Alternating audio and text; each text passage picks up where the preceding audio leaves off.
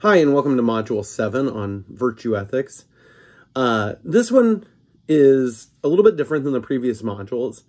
Virtue Ethics is one of the, probably, I would say, after utilitarianism, deontological ethics, virtue ethics is probably one of the oldest approaches. I mean, it's clearly from Aristotle and Plato, so I mean, it's clearly very old, but it's also kind of one of the most widely studied approaches to ethics. And so it is a fairly dominant or common one to study. The idea here is it's a little different than the others in that, for example, utilitarianism is really about what action do I take that's right. You know, is this the right thing to do or is that the right thing to do? It's about your actions. Whereas virtue ethics, on the other hand, is about your conduct. What is the right way to conduct yourself in order to be a virtuous person?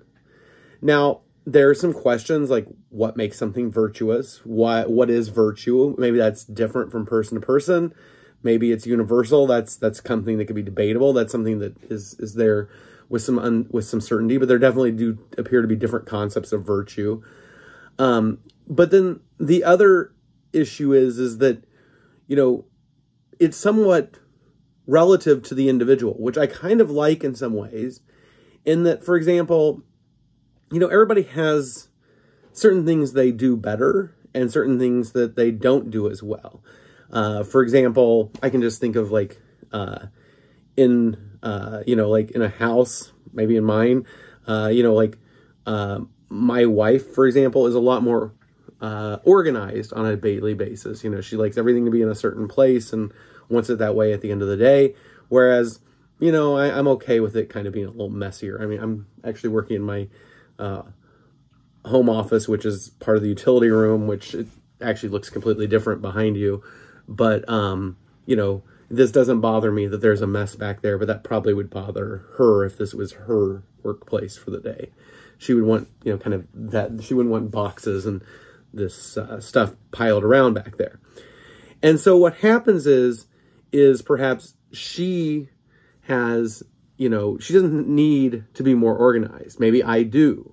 And so, you know, one thing that might make me more virtuous is to work on organization, to work on doing these things. But for her, that's not necessarily an issue. So that wouldn't, she's already attained a virtue. She may be, in fact, at what we call a excess of organization. And in which case that becomes a vice. And whereas I have a deficiency of organization, and that's a vice. And so the idea is that what I need to do to be virtuous, to be properly organized, is to take time to pick things up, to organize, to do that. And what she may need to do is to avoid being overly strict on that and to let some things be messy once in a while. I don't think that's really an issue, you know, of any major proportion in our home, but that would at least be kind of the way it is. But it could vary from person to person. A person who is really, you know, exercise a lot, always up and going, and, you know, runs all the time and exercises all the time, you know, if they want to park, if there's a spot right at the front of the store and they want to park there, you know, it makes sense. But if you're a person who doesn't exercise much, maybe it makes sense to park at the back of the parking lot and walk. You know, that would be perhaps one way to encourage yourself to be more active. And so those are kind of the idea, is that it's about your conduct and what makes you a better person versus the idea that, you know, what's the right action in this specific situation?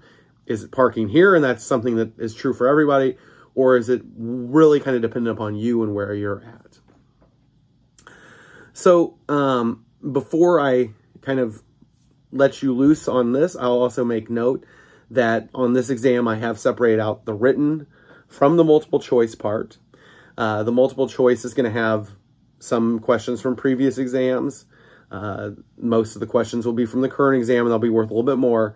And then the written section this time, I decided I'm only going to do 2 questions, but I'm going to make them worth 10 points each instead of 5. And I'm going to expect just a little bit more from them. So maybe write a little bit more. I'm going to give you 30 minutes to answer those 2 questions. That gives you a little bit more time to kind of think and give a little bit better answer. And I'm hoping that, you know, maybe you'll take a little more time to write and work on those. And that's sort of the goal on that. So please take note of that. Please make sure to do both parts. And please make sure to kind of realize you have 30 minutes and to take that time to give a really good answer on those questions. All right, I think that's it. have a good one. If you ever have any questions or need anything, reach out.